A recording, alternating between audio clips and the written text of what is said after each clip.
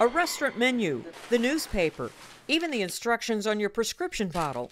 Have the words been getting smaller or blurrier, or do you need reading glasses? Most patients tend to report, particularly between the ages of 40 and 45. As we age, some people may develop presbyopia, or the gradual loss of the eye's ability to focus on nearby objects.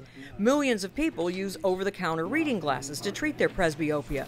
But now researchers say an eye drop called AGN 190584 may replace the need for these reading glasses. The eye drop treats the symptoms of the condition by targeting the eye's lens.